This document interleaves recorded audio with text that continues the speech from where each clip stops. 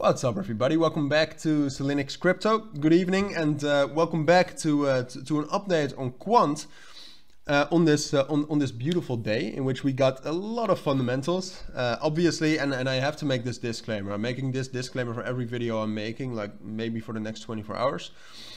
Very volatile day because of some huge fundamentals, some sort of a fight, I guess you could call it, between Binance and FTX.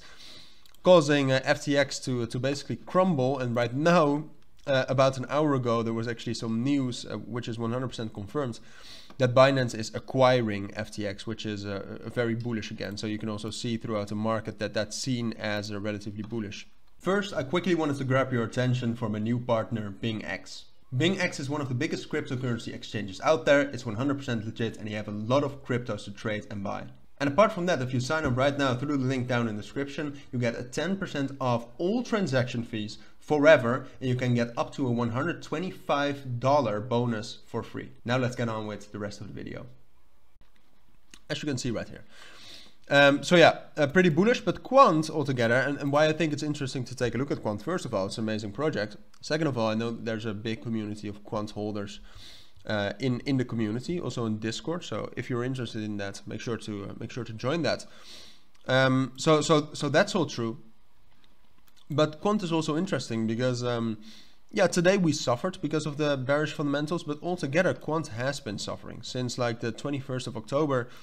Even starting like since the middle of October, excuse me.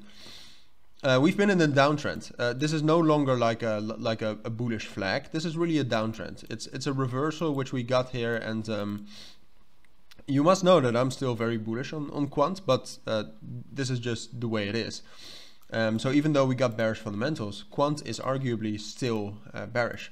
I bought some here from 150 just for like the semi long term, because I think it's a great entry price, and I think at some point we will actually get up again. But for now, it really is about seeing when that will happen.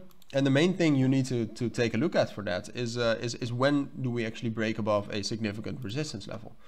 So right now I actually expect Quant to be bullish, but will still overall will still be bearish as long as we don't break above 160, because you can see not only the trend line, but altogether the bearish indicators really pile up on 160. So we'll probably get up there, and if we then find resistance and drop back down to like 145 and 150, then probably we will also drop down all the way to 130, and then at 130 we'll try again to break above the resistance level above us, which is most significant at that point of time. Which right now, I mean, we're not sure which one that's going to be. So the main thing is for Quant, if we actually, which as I said in the beginning as well, I do expect at some point that Quant is going to be bullish again. In the end, it is an amazing project, and it has an amazing community behind it. It just lost some momentum, and it's retracing a little bit. That's also healthy. But yeah, so if we want to be bullish at this point of time, now that we're at this support at 145 and 150, what we need to do is we need to break above 160. We don't need to do that immediately. We could also do something like this and then get up there, find resistance, and then break above that.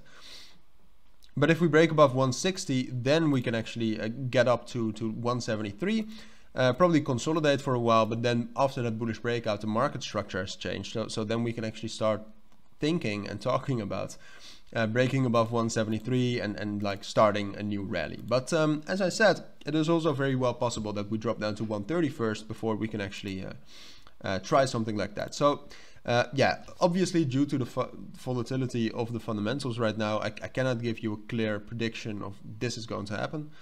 But yeah, this is a full analysis of basically the two scenarios which are going to happen. It's either going to be this or that.